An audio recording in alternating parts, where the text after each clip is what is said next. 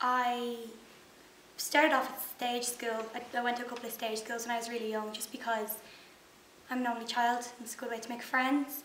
And then I kind of started to realise that I preferred the drama section of the class, so then I went and done just drama classes.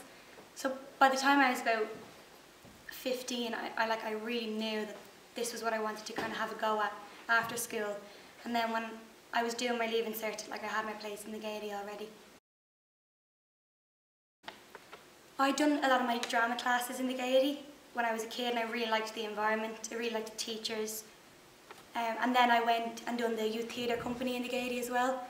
So I kind of knew then that sort of pressure, I kind of thrived on that sort of pressure and that intensity.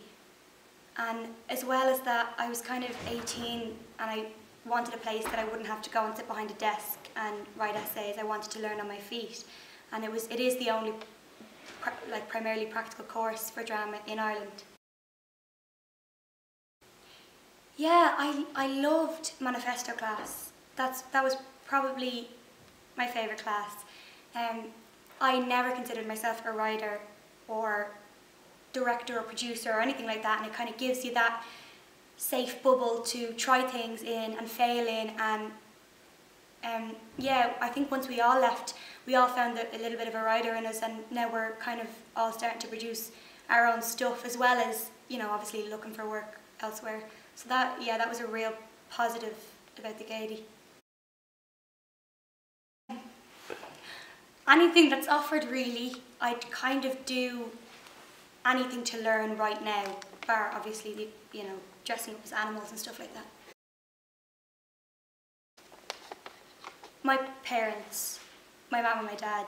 I say that because theirs is the opinion that I care about most. So,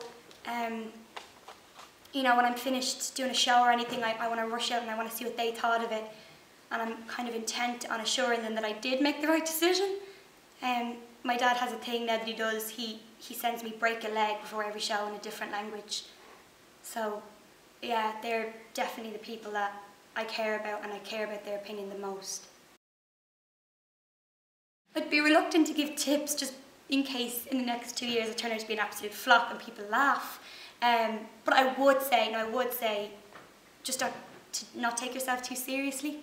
Because when we were in first year, we had an acting teacher called Maureen White, and her motto kind of was, "We're just playing." And I think that's really important, because you're not doing brain surgery, so don't take the fun out of it.